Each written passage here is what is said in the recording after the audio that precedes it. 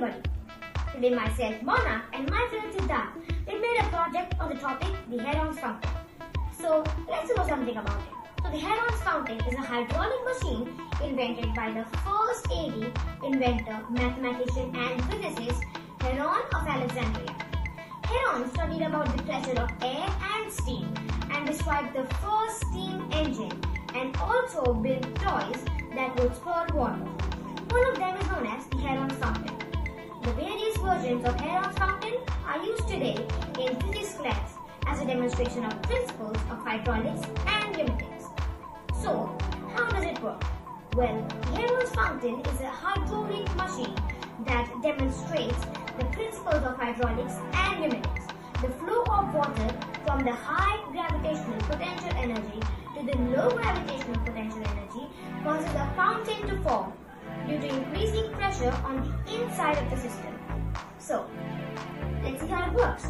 So, first of all, what I have done, I have filled water in this bottle and then I have tilted it so that the water comes in this bottle. So now, let's see. When I have poured water to here, you can see the non-stop fountain has started. So let's see why. So when I pour water in here, the water passes down to the bottom bottle and from the bottom bottle the air is pushed to the second bottle. And from the second bottle, all the water is pushed up through here and hence the fountain forms. Thank you. Good morning everyone and welcome to our Nirmaan exhibition 2020. My name is Manandri and I am from class 8C. The theme for this year's Nirmaan exhibition is STEAM.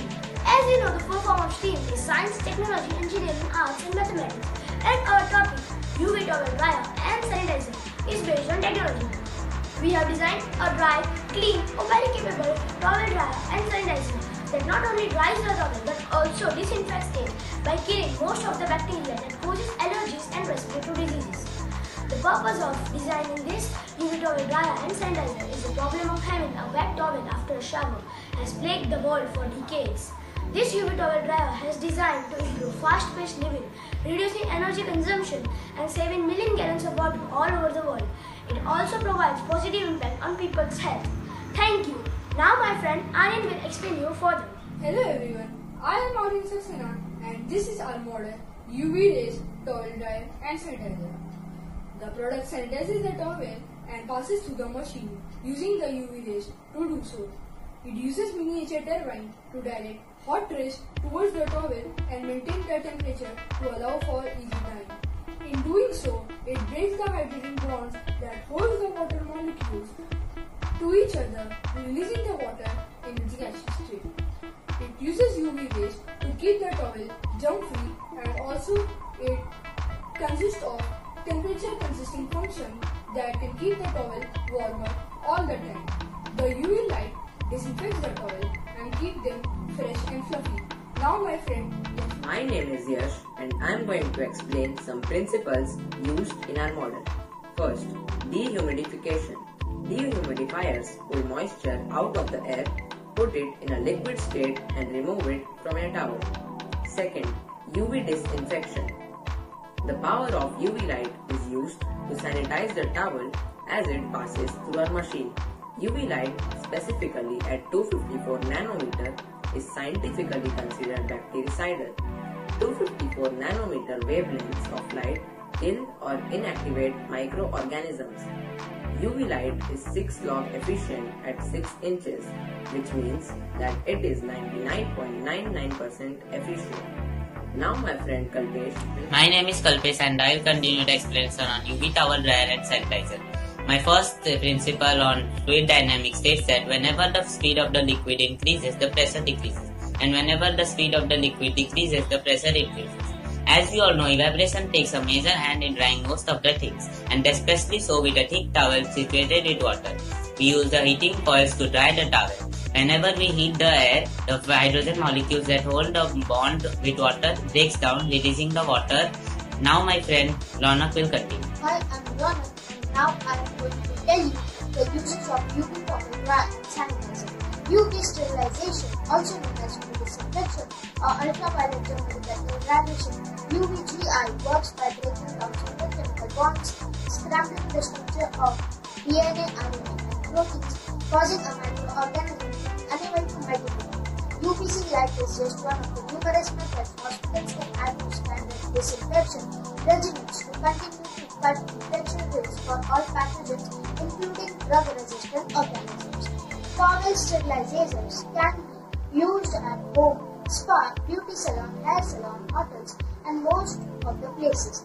It mainly uses UV rays to keep towels germ-free, and also the cabinet has temperature consistency function that can keep the towel warmer all the time. Thank you for watching our video on UV towel dryer and sanitizer.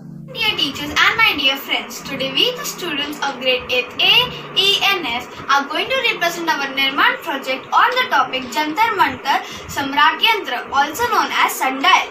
This is our model, and for now more information my friend Sanika will continue. Namaste. The world's largest sundial, Brihat Samrat Yantra, was built by Savai Jai Singh II in 1734.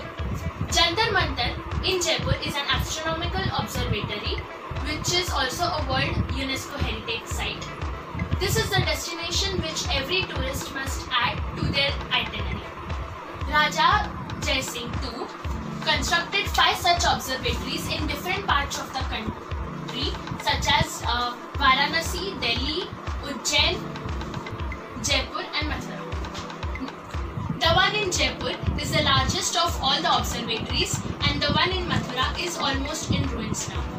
Savai Raja Jai Singh II was the potential ruler of Ambal region. My friend Charita will continue with the further information of about Brihat Samrat Yantra. Sundial, the world's largest sundial, has been telling time for about. Vaibhav will continue. Total 20 instruments in Jantar Mantar Jaipur, out of which we explained 2. Some major instruments are Disha Yantra, Chakra Yantra, Jai Prakash Yantra, Rashi Yantra, Uttansh Yantra and Bindash Yantra. I hope you all liked our project.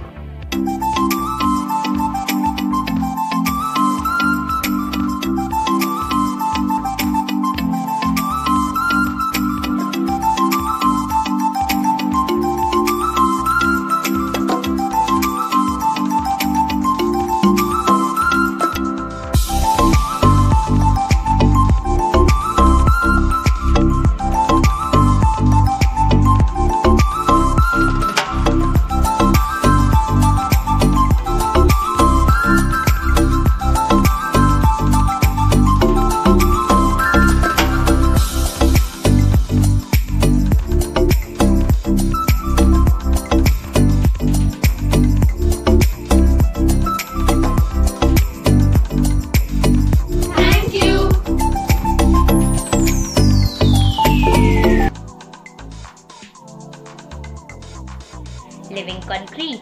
A warm welcome today. I, Pariti Sotla, along with my friends Priya Bhandari and Vaishnavi Jha, will explain you the concept of living concrete, a new kind of concrete developed at the University of Colorado, Boulder, is teeming with life.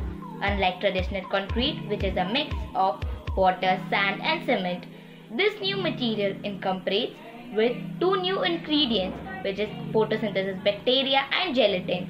The researchers created arches, 2-inch cube and shoebox-sized bricks, of which started out green as a result of the bacteria photosynthesis abilities. Before fading to brown as the material dries, these materials use the gelatin and nutrients to hold the sand together in a web of material. Now let's talk about the process of making a living concrete. Now I'm going to describe the process of making a living concrete. To make a living concrete, first a mixture of sand, cement, water and gelatin is taken along with bacteria and poured in a mold.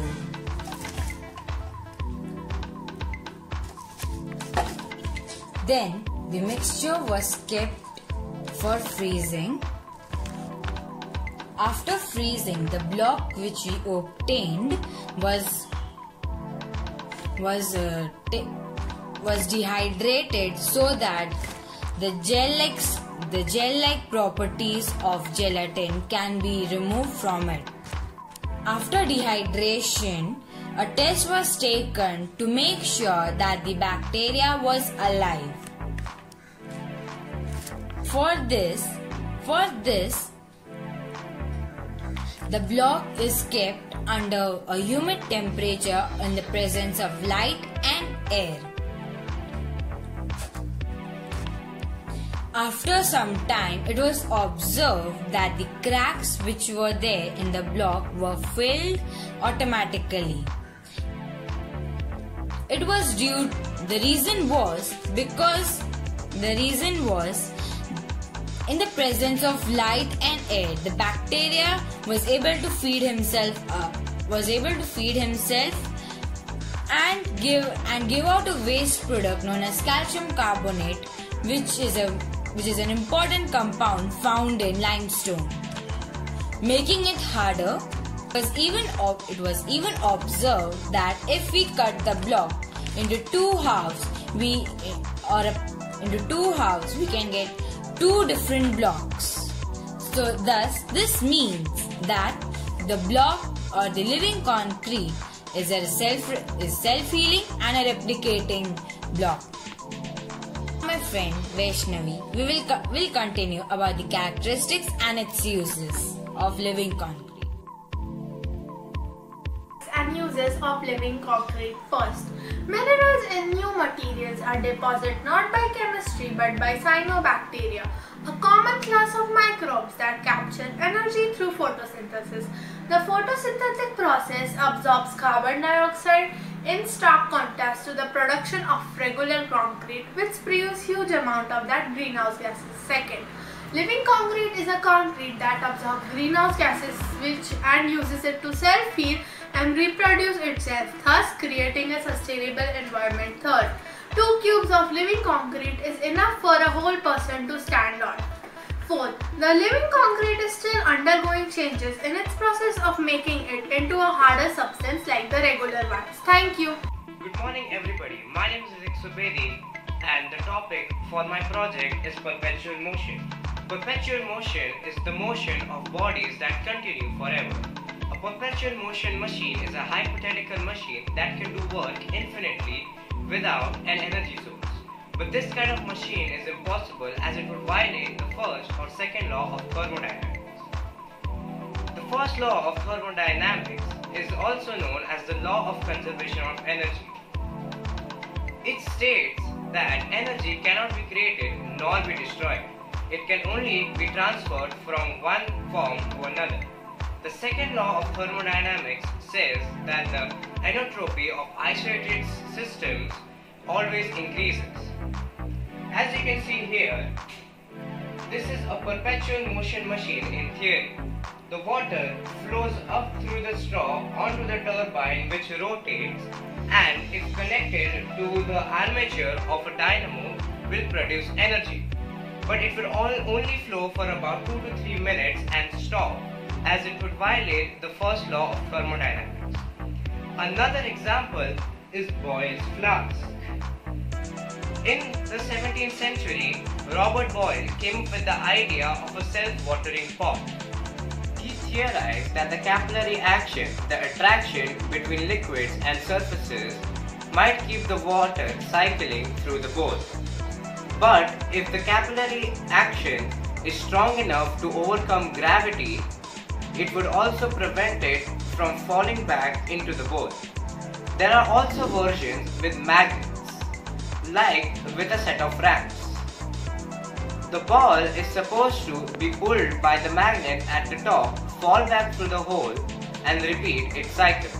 But this one also, like the self-watering pot, the magnet will simply hold the ball at the top. And even if it somehow did keep moving, the magnet's strength would degrade over time and eventually stop working. So in conclusion, perpetual motion machines are never possible and free energy is nothing. Thank you. Kilo-ampere linear ejector is a direct energy weapon being developed in India by Defense Research and Development Organization (DRDO) and Baba Atomic Research Center (BARC). It is a direct energy weapon designed in such a way that if any enemy missile is launched towards India, it will quickly emit its powerful pulses and destroy its target. Kali is a practical accelerator. While other components in the machine down to the line convert energy into electromagnetic radiations, which can also be adjusted as X-rays or microwave frequencies. This project was first founded by Dr. P.H. Ron and then moved in 1985 to the director of BARC, Dr. The work on this project started in 1989 by BARC under the guidance of Dr. Chidambaram. DRDO was also involved in this project.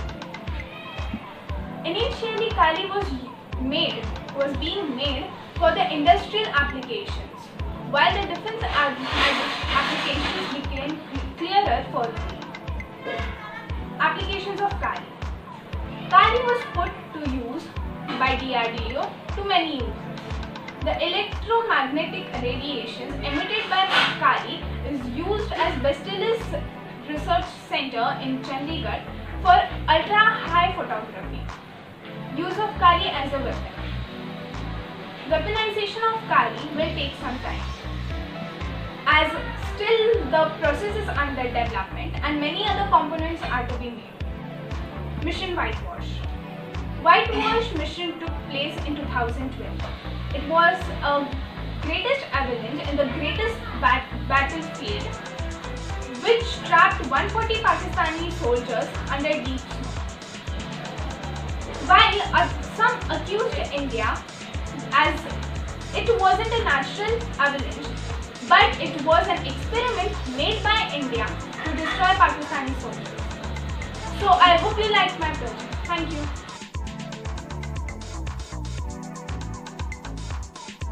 Who created hydroelectricity and where? Hydropower became an electricity source in the 19th century, a few decades before the British. American engineer James Francis developed first hydroelectric power plant began in the United States along the Fox River in Appleton, Wisconsin in the 18th century.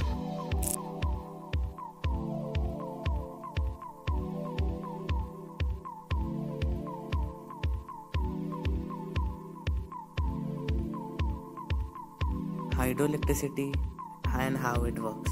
So how do we get electricity from water? Actually, hydroelectricity and coal-fired power plants produce electricity in a similar way.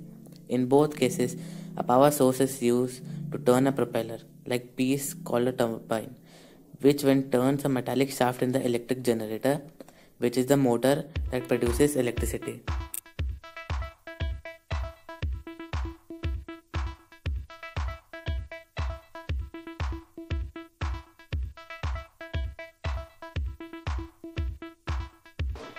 Hydroelectricity is a renewable energy source.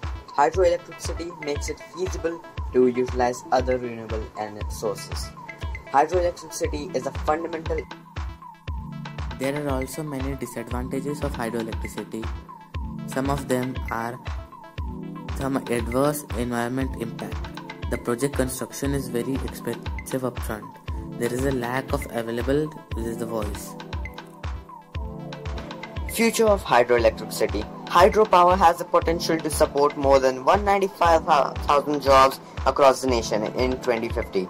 By 2050, hydropower can reduce cumulative greenhouse gas emissions by 5.6 gigatons, equivalent to nearly 1.2 billion driven in a year, saving over $209 billion from avoided global damages from climate change. That's amazing.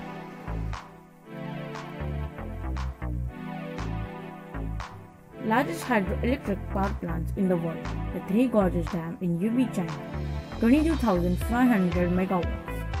The Itaipu Dam in Brazil or Pará, in second place, 14,000 megawatts.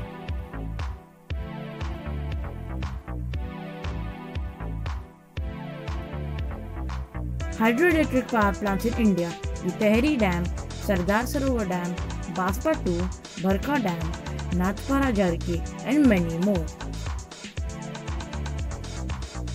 Do you know the largest hydroelectric power plant in India is the Konya Dam?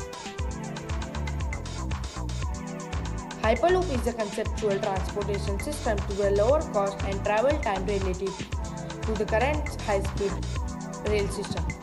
Elon Musk and the team of engineers from Tesla and SpaceX proposed this idea in August 2013. This train will transport passengers at the remarkable speed of 1,200 km per hour. It has key features that set it apart from these vacuum tubes and high-speed train tracks. The passenger capsules are propelled by air pressure like in vacuum tubes but by electronic magnetic motors similar to ones featured in Tesla cars and railguns. The tube tracks do have a vacuum, but they are not completely free of air. Instead, they have low pressure inside of them. Most things moving through air will end up compressing the air in front, so creating a cushion of air that shows the object down, but the Hyperloop will feature a compressor fan which will redirect the air to the back of the capsule for additional propulsion. Advantages of Hyperloop. Hyperloop are faster and cheaper than car or train travel. It's less polluting than air travel. It's also quicker and cheaper than traditional high-speed rail. It can also withstand an earthquake, will be able to reduce traffic congestion.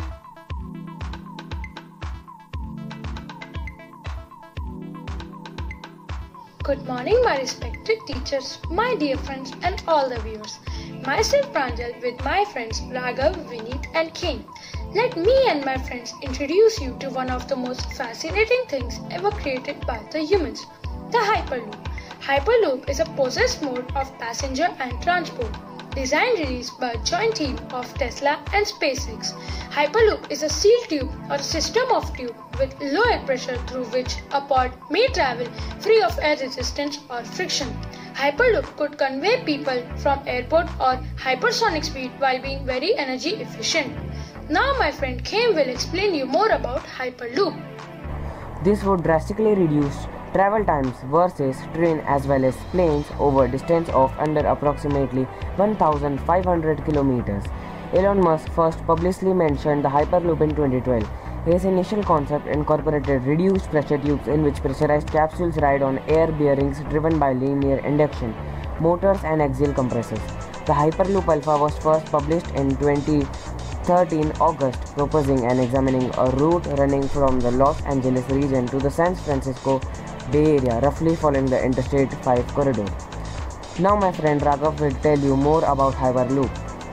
Hyperloop Genesis paper conceived of a Hyperloop system that would propel passengers along a 350 miles, that is 560 kilometers at a route, or 760 miles per hour, that is 1200 kilometers per hour, allowing for a travel time of 35 minutes, which is considerably faster than the current rail or airway travel times.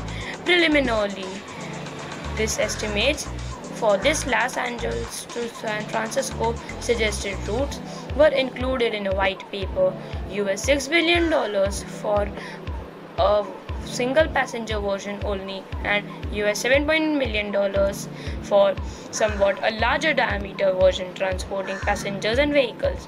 Transportation analysts has doubt that the system could be constructed under the budget. Some analysts claim that the Hyperloop would be several $billion over budget, taking into consideration of construction, development and operation cost.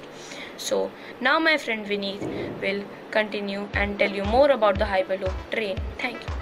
The Hyperloop concept has been explicitly open sourced by Musk and SpaceX, and others have been encouraged to take the idea and further development.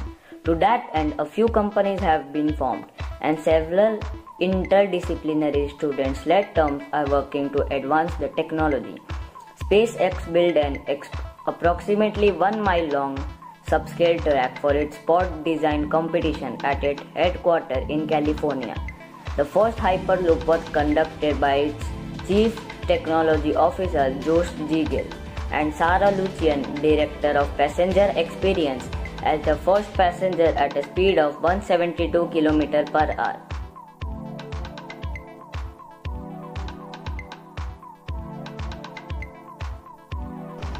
Good morning to all teachers and my dear friends. Today I and my group will introduce human cyborg. A cyborg is a portmanteau of a cybernetic organism, is a being with both organic and biometric body parts. The term was coined in 1960 by Manfred Klein and Nathan Klein, but cyborg may also be portrayed as looking more like robots or more like ordinary humans.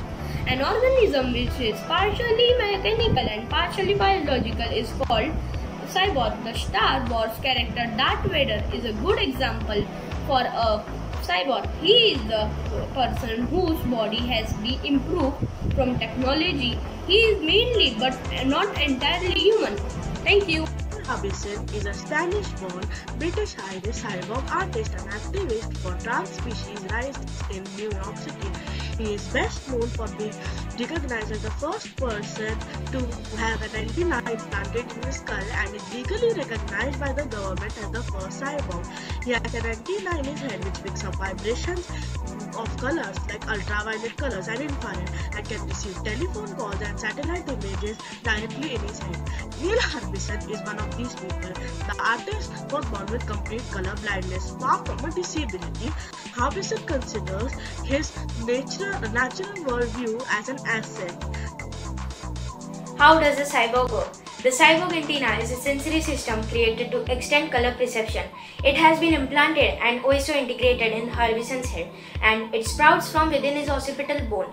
It has been permanently attached to Harbison's head since 2004, and it allows him to feel and hear colors as audible vibrations inside his head, including colors invisible to the human eye such as infrareds and ultraviolets. The antenna also allows internet connection and therefore the reception of color from other sensors or from satellitism and send audible vibration through his skull.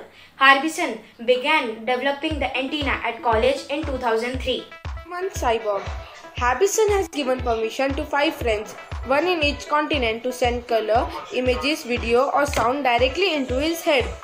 If he receives color while asleep, his friends can color and alter his dreams. The first public demonstration of skull transmitted image was broadcast live on a chat show. The first person to make a phone call directly into his skull was Ruby Wax. Reason: Neil Harbison chose to be a cyborg as he smiles disarmingly. It's a new body part, he says, pointing at it. When I was studying music in England, I decided to create a new organ for the sense of color because I didn't want to wear technology. I wanted to have an organ that will allow me to sense color. Thank you. A brain-computer interface or BCI provides a direct path of communication from the brain to an external device, effectively creating a cyborg.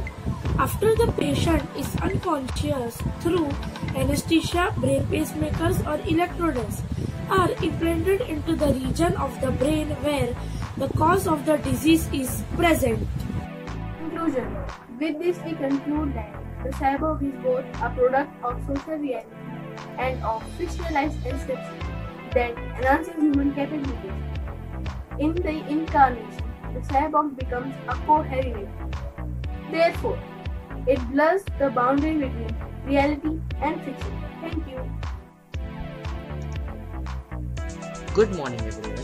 My name is Rishabh Singh from 8th A and today I am going to present my Nirmaan Science Exhibition project, Vaccine Development and Production.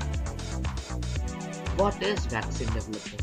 Vaccine development is a long, complex process, often lasting 10 to 15 years and involving a combination of public and private involvement. The current system of developing, testing and regulating vaccines developed during the 20th century as the groups involved standardized their operations, regulations and procedures. History of vaccine development. At the end of 19th century, several vaccines for humans had been developed. However, no regulation of vaccine production existed. They were the vaccines of smallpox, rabies, plague, cholera, typhoid, and other diseases. On July 1, 1902, the US Congress passed an act to regulate the sale of viruses, serums, toxins, and analogous products, later referred to as the Biologics Controls Law. This act was the first modern federal legislation to control the quality of drugs. This act emerged in part as a response to the 1901 contamination events in St. Louis and Camden involving smallpox vaccine and diphtheria antitoxin. There are several stages of vaccine development and testing. The first stage is the laboratory and animal studies. Explanatory stage. This stage involves the basic laboratory research and often lasts 2 to 4 years. Federally funded academic and government scientists identify natural or synthetic antigens that might help prevent or treat a disease. These antigens could include virus-like particles, weakened viruses or bacteria, weakened bacterial toxins, or other substances derived from pathogens. Then there is the preclinical stage in which the vaccine is developed, and then there are the phase 1 vaccine trials. And in phase 1 vaccine trials, a few amount of healthy people is tested with the vaccine.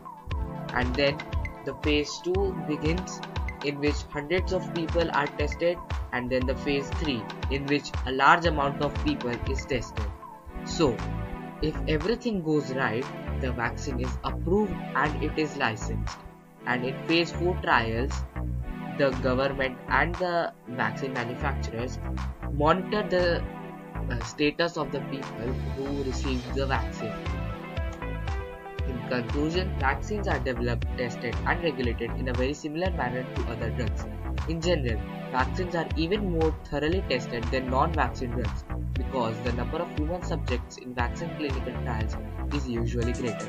In addition, post-licensure monitoring of vaccines is closely examined by the Center for Disease Control and the FDA.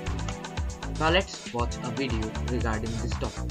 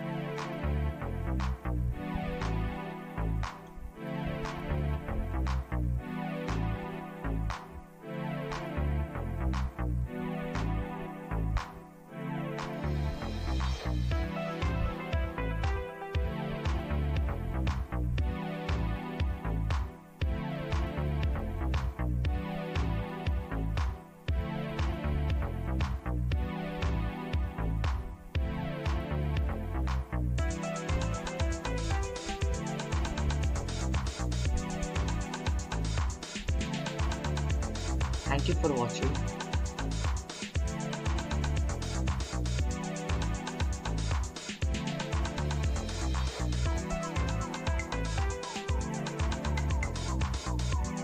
Hello friends, I am Vansh Palija from 8th B and I am Shikava from 8th A. Today we are here to present you our Nirmaan project 2020. Today we are making a lava lamp. Lava lamp was invented by Edward Walker in 1963. The lamp when lit on resembles as if it is a volcano lava flow. For this project, we are using an empty glass bottle, oil, water, food color and a depict tablet. So let's get started with our project.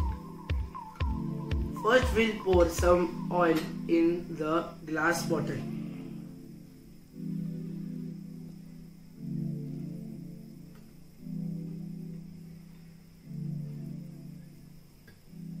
The bottle has to be filled more than the half.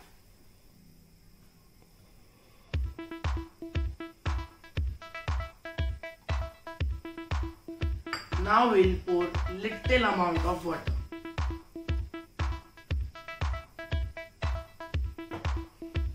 Now we'll pour some amount of food color.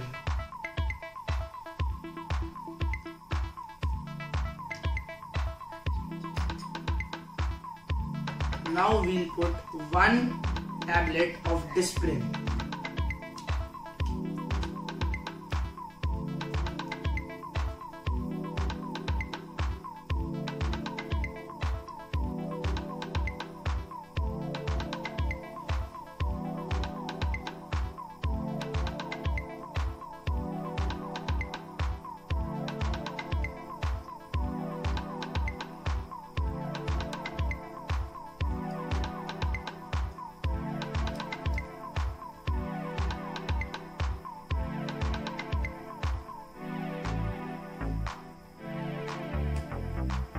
Now, see, can you see the bubbles coming up from the depict tablets?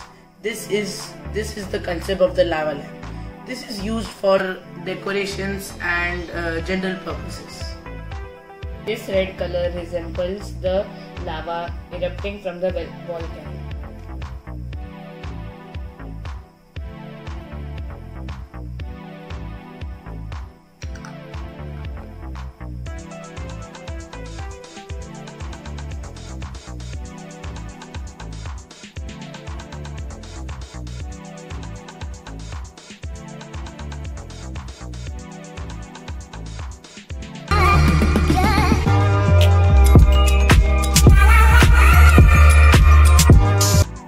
Everyone, today we, the students of 8th grade of Editha High School, will be presenting before you a brief description about Neuralink. When you first hear it, Neuralink's person sound like it comes straight out of a math genius diary, certainly one that has a new sixth sense, Neuralink.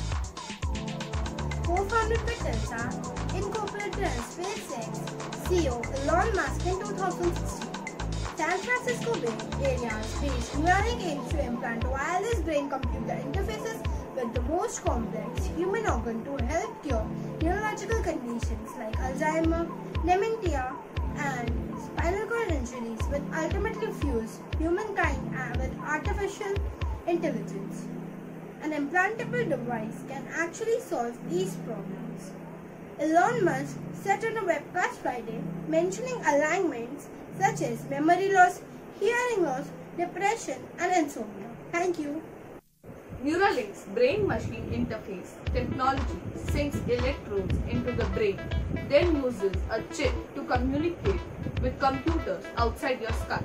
Tiny electrodes, threads, penetrate the outer surface of the brain, detecting an electrical impulse from the nerve cells that shows the brain is at work. With the device surgically implanted into the skull of a pig named Gertrude, Elon Musk demonstrated his startup Neuralink's technology to build a digital link between brains and computers. A wireless link from the Neuralink computing device showed the pig's brain activity as it snuffled around the pen on the stage. Brain-computer interfaces like Elon Musk's Neuralink could be hacked, letting thieves steal thoughts and memories. Experts warn. Elon Musk plans to link human brains to computer using tiny implants, but a new report warns the implants could leave us vulnerable to hackers. Scientists prepare human trials of bionic eye, which links directly to a chip in the brain and could cure blindness and beat Elon Musk's Neuralink to market. It has been more than 10 years in the making, but scientists are preparing to implant a bionic eye in human subject. Neuralink has received $158 million in funding, $100 million of which came off Musk, and employs roughly 100 staff members according to the LinkedIn data. Thank you. Hardcore industry, let us give you a demonstration. This is a small and imaginary model of Neuralink's. As told, this chip directly connects with your brain. This chip will be placed near your ears like this. Once it is placed, it will connect with your brain and tongue. After it gets placed, it will start working on your problems immediately. Thank you. To sum up, I would like to give you a short gist about pros and cons of Neuralink. The first tech demonstration of the Neuralink brain chip working involved a machine that can install electrodes into brain metal while avoiding blood vessels. The advantage of such a system is the ability to insert thousands of electrodes while preventing bleeding, something that can be catastrophic.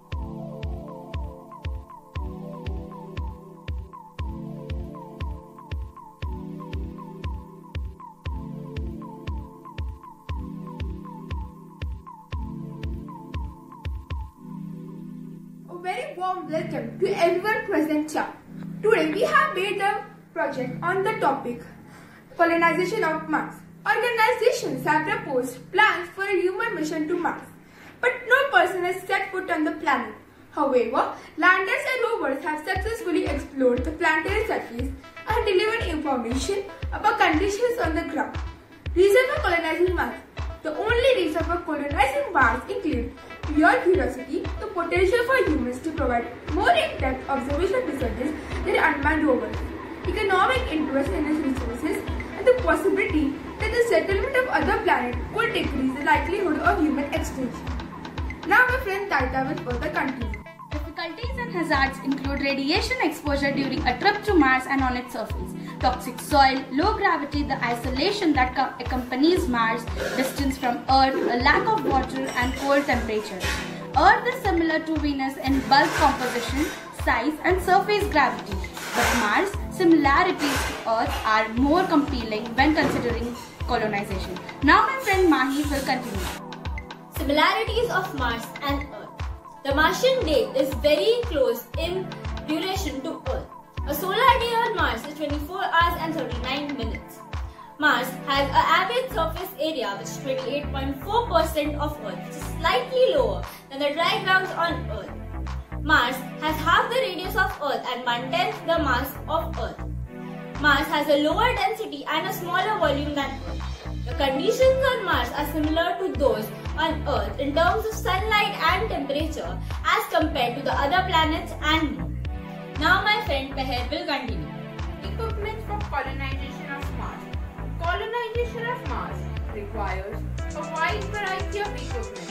Both equipment directly provides services to humans and production equipment provides food, water, energy, propellant and breathable oxygen. In order to support human colonization efforts, basic requirements will be basic utilities, water, oxygen, local communication, waste disposable, water recycling, habitats, shop storage facilities, shop workspaces, airlock for pressurization and dust management. Now my friend Molly will continue. To be fair, there is no shortage of ideas for how human beings might establish a colony on the right planet. They are also quite detailed, ranging from different kinds of structures that could be built, how they would be built, what they will be built from, and how they will be protected from the elements. They should have to be in order to address the many challenges that living in Mars would present.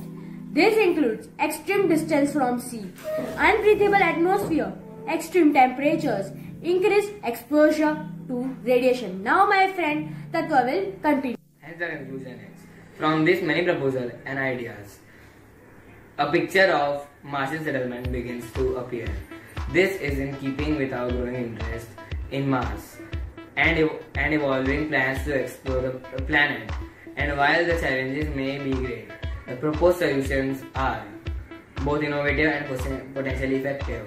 Whether or not we should colonize Mars, the fact remains that we can give the right commitment and enough resources.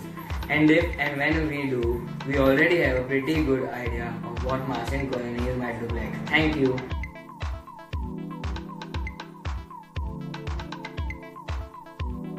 Interest in Mars and evolving plans to explore the planet.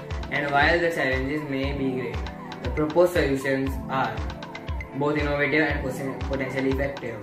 Whether or not we should colonize Mars, the fact remains that we can give the right commitment and enough resources. And if and when we do, we already have a pretty good idea of what Martian colonies might look like. Thank you.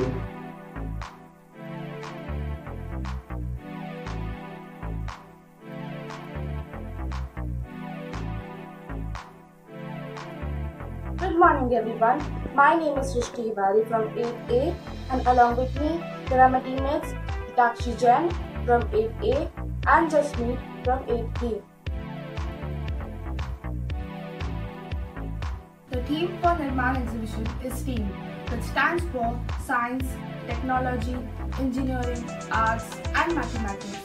So, for our Nirmaan project we have chosen self-driving cars. Yes, self-driving cars, the future of driving. Self-driving cars are vehicles in which human drivers are never required to take control to safely operate the vehicle. We combine sensors and software to drive, navigate and control the vehicle. Self-driving cars are currently made by many companies like Tesla, Waymo and Argo. Autonomous cars create and maintain a map of the surroundings based on a variety of sensors situated in different parts of the vehicle. Radar sensors monitor the position of nearby vehicles. Video cameras detect the traffic lights, read road signs, track other vehicles, and look for pedestrians. Light detection and the surrounding cars to measure the distances, detect road edges, and identify lane markings. This is a model of a self-driving car. A self-driving car is capable of sensing the environment and navigating without human input. To accomplish this task, each and every vehicle, usually outfitted with a GPS unit, inertial navigation system, pairs of sensors, laser rangefinders, radars, and video cameras. To localize itself, the vehicle uses information from GPS and navigation systems, as well as build a three-dimensional image of this environment. Computer glasses that add information alongside or to what the wearer sees. Smart glasses devices may also have features found on a smartphone. As with other life logging and activity tracking devices, the GPS tracking units and digital camera of some smart glasses can be used to record historical data. For example, after the completion of a workout, data can be uploaded into a computer or online to create a log of exercise activities for analysis. They are an attempt to bring the wireless connectivity and imaging we enjoy on our home computers and cell phones into the frames and lenses of our eyewear. In reality, it is the technology wherein digital information is superimposed in natural existing environment. In other words, for example, it is a technology where you can have a lion, actually digital image of a lion, standing next to you in your house. By this technology, digital information in form of text, graphics, virtual enhancements and integrated with real-world objects. During making of the project, we have experienced and demonstrated this technology. Let us watch a video. May I ask you one question? Sure, why not? So my question is, what do they mean by augmented reality? Actually, I don't know. Okay, then I will help you with this. Augmented reality is an interactive experience of a real-world environment where the objects that reside in the real world are enhanced by computer-generated perception information. Whoa, so this is smart glasses. It's the latest technology in which we can view world images. Actually, augmented reality is used in these smart glasses. These pictures are making me more understand about the topic augmented reality. Wait, Tanisha and Anushka, let me add on. Augmented reality, in short form, we can say AR. This technology is also used in many apps like Snapchat, AR Lupa, and nowadays these come in inbuilt in a mobile phone's camera. Now my friend Angel will continue. How will augmented reality affect our future? Augmented reality technology will give us access to just-in-time information anytime, anywhere. This technology will enhance our educational and travel experience using a smart glass. Thank you. Smart glass technology. So, let us know something about smart glass technology. How does smart glass work? It actually uses the AR technology to display information in front of users' eye. It displays smartphone notifications and other information in front of users' field of view. Companies like Google and Microsoft have made their versions of smart glasses and made exciting advances in the field of technology. Radar sensors, this is light detection and ranging technology, is also being used by market leaders like Apple, and very soon, in the coming years, smart glass will replace our smartphones And uses.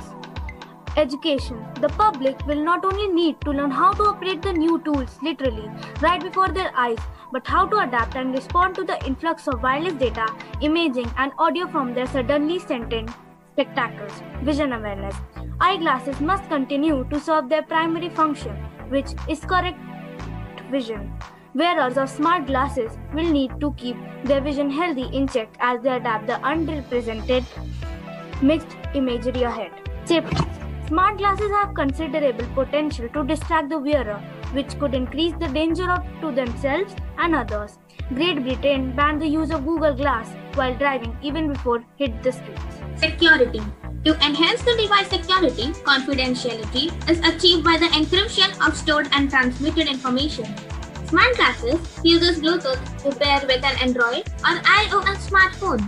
The Bluetooth pairing has been subject of many research studies and possible threats. Fashion.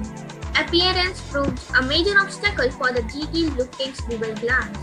Advancements in wireless technology, since should allow smart glass of the future to be fashionably slim and stylish.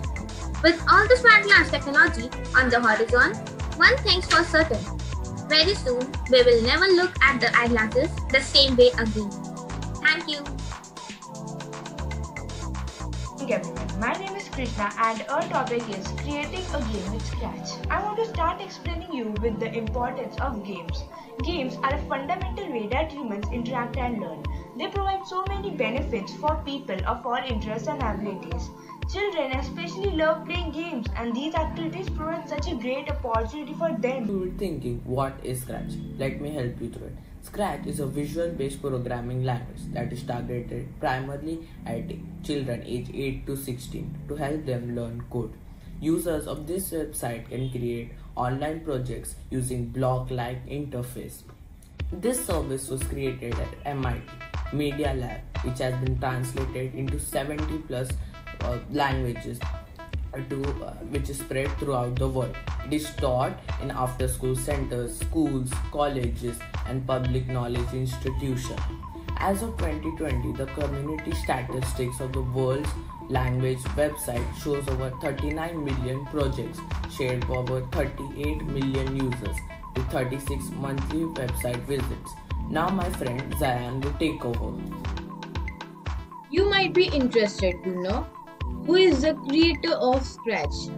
His name is Mitchell Resnick. Mitchell Resnick was born on June 12, 1956 is Lego Peppard Professor of Learning Research, Director of the Okawa Center, and Director of the Lifelong Kindergarten Group at Massachusetts Institute of Technology, MIT Media Lab. As of 2019, Resnick serves as head of the Media Arts and Sciences Academic Program, which program grants master's degree and PhDs at the MIT Media Lab. Okay, now to the main point. This game is made by us. We use Scratch programming language for this game. Mainly, this game is about a huge space gang who has stolen our spaceship, created by the best scientists on Earth. We need to make our way to the boss by defeating its old gang until he turns up. We need to kill him and destroy our spaceship too, as it is very harmful for the universe. We all made this game by our coordination. Now my friend Zayan will tell you more about this project. This project is made by the use of motion codes to move the player ships around its x-axis. Here we have used the clone technique to make the clones of the enemy ship hit the player. The player upgrade his shooter from single to double, double to triple, and triple to multiple shots. And from collecting the coins which he has eliminated from the ships, the explosion scenes. The explosion scenes are made possible by using lists, which make a explosion scene right there. Here is a short gist of how the game is played. Thank you.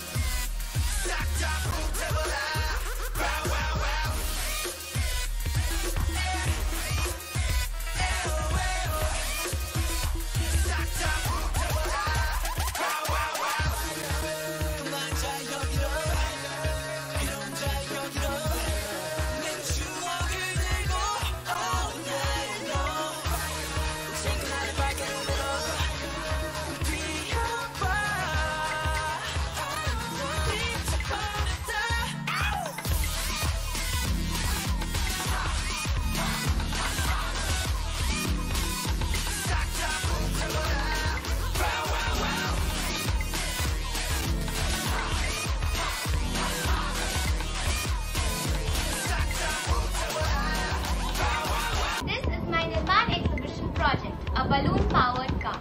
Do you think you could build a car that is powered by nothing but air? A balloon-powered car is pushed forward by air escaping from a balloon, and it is fun and easy to build with materials you already have around your house. The material required to build a mini model of a balloon-powered car are 4 bottle caps, 4 pen ink reservoirs, an 8x6-inch mount board or a cardboard, a straw, black thread, a rubber balloon, and some tape. A balloon-powered car consists of 3 main parts: the body of a car, the wheels of the car, and the axles which connect the wheels to the body and allow the wheels to spin. Have you ever blown up a balloon and then just let it go without tying it shut? The air escapes rapidly out of the balloon and it makes it zip all over the room. This is because when you blow up a balloon, you increase the air pressure inside the balloon. This increased air pressure stretches the rubber balloon material, just like stretching a simple rubber band. Both the stretched rubber material and the air pressure inside the balloon store potential energy, or energy that is waiting to do something. An uninflated balloon does not store any potential energy, whereas an inflated balloon stores potential energy in the form of stretched rubber and the air pressure contained inside the balloon.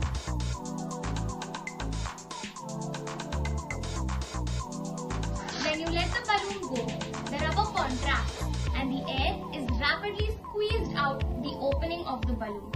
The potential energy stored inside the balloon is then converted to kinetic energy, or the energy of motion. Because the air is rapidly pushed out backwards, there is a reaction force that pushes the balloon forward. This principle comes from Newton's third law of motion, which states that for every action, there is an equal or opposite reaction. According to the Newton's third law of motion, when air is pushed backwards out the opening of the balloon, there must be an equal or opposite reaction that tends to push the balloon forward, something like this. When you just leave a balloon on its own, it tends to randomly fly around all over the room and is almost impossible to steer. But when you attach it to a car like this, you can harness the balloon's energy to propel the car forward. The engineering goal of this project was to design, build and test a car that is powered by nothing but a balloon. Thank you.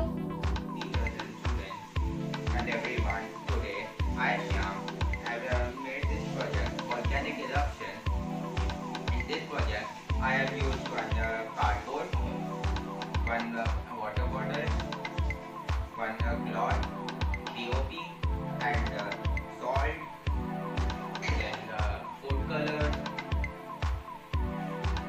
Now I will show you how I have made this project. First I have put this cardboard, then I have stuck one bottle on it. Then I have dipped this cloth in POP and left it overnight. And then I took bamboo sticks and fixed it in this cardboard.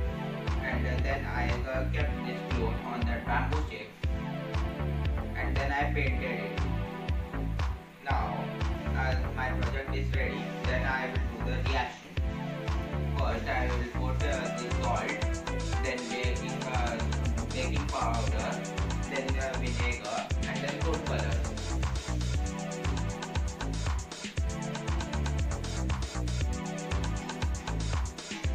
I will now put this vinegar here, and this is the reaction is happening.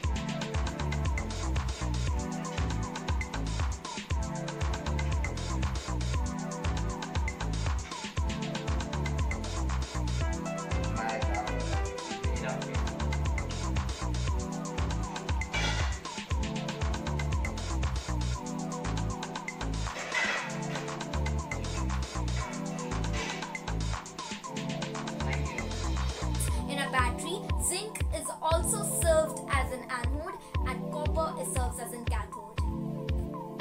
Using the marker, label the potato A and B with the help of an adult. Cut 2 pieces of copper wire using a scissor or a wire cutter. These pieces should be 5 cm long. Open the battery compartment of the clock and remove the battery from insert. Insert a galvanized nail into each potato. Only insert half of the nail. Repeat the previous step of the copper wire and keep it away as possible from each other. Make sure they do not touch each other from inside. Connect the copper wire potato A to the positive terminal of clock's battery compartment using the first jumper wire. It is usually labeled by the symbol plus. Connect the galvanized nail of potato B to the negative terminal of clock's battery compartment using the second jumper wire. This negative terminal is usually labeled by the symbol minus. How to make a potato clock? Did you know that the potatoes are great conductor of electricity? Now you can build a clock with no any batteries but simple regular potatoes. Learn on how to make a simple clock with just a regular potato. Materials required. In order to power a potato, you will need the following materials: 2 large potatoes, a marker pen, a pair of scissors or wires, 2 galvanized nails, copper wire, 3 jumper wires with alligator clips, a digital LED clock that uses 1 AAA battery or 1 AA battery. Now you can find easily galvanized nail, copper wire, jumper wire at all hardware shops. Connect the galvanized nail of potato A to the copper wire of potato B using the third jumper wire. Now if you look at the screen of the clock, you will notice that the clock has turned on. So what did we learn here? In this project, the potato creates an electrochemical cell which converts chemical energy into electrical energy. The galvanized nail is coated in zinc an element which chemically reacts with the copper in the wire. This reaction is known as electron transfer. So the potatoes both conduct electricity and keep copper and zinc apart from each other, allowing an electric circuit to be created. The movement of electrons generate electrical power for the clock. Extract your own DNA.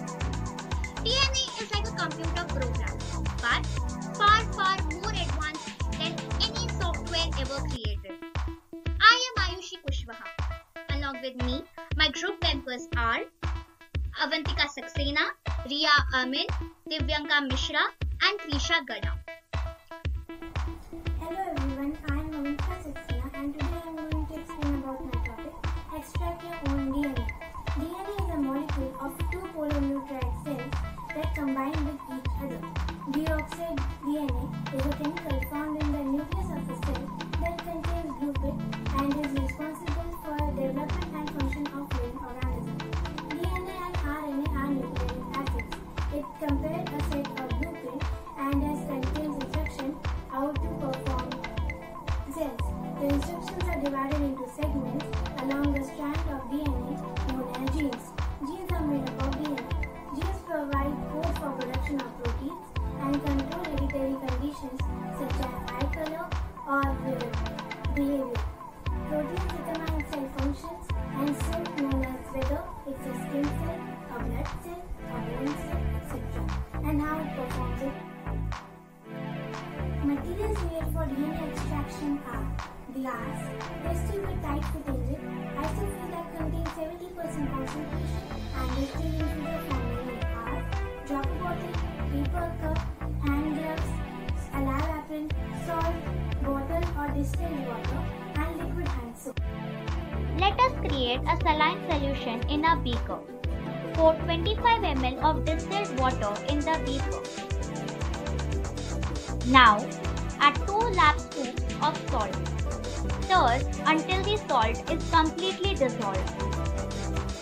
To the paper cup.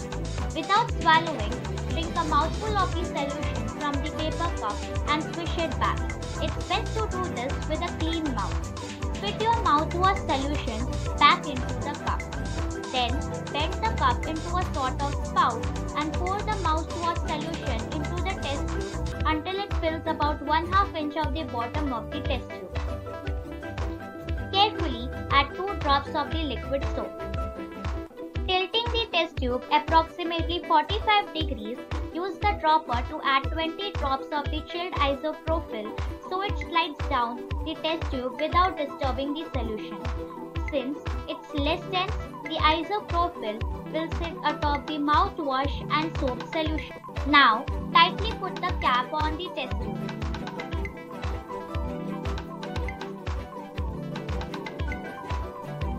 And very slowly and gently tilt it upside down, then right side up 3 times.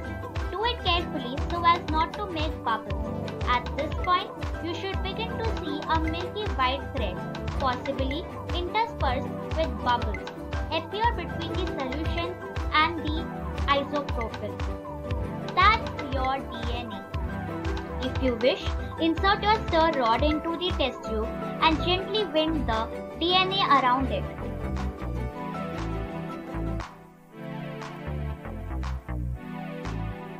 Let us deduce our project. When we swish the salt water around in our mouth and scratched our teeth along the inside of our cheek, we were also collecting cheek cells. The salt helped them clump together. The degreasing agents in the soap work to break down the cell membrane to release the DNA, which is housed inside the cell's nucleus. Gently mixing the soap and mouthwash solution ensured you didn't break up the DNA clumps too much. The strand of clumped together DNA would have eventually dissolved in the salt water, but since it's not soluble in isopropyl, it precipitates out where the liquid layers meet.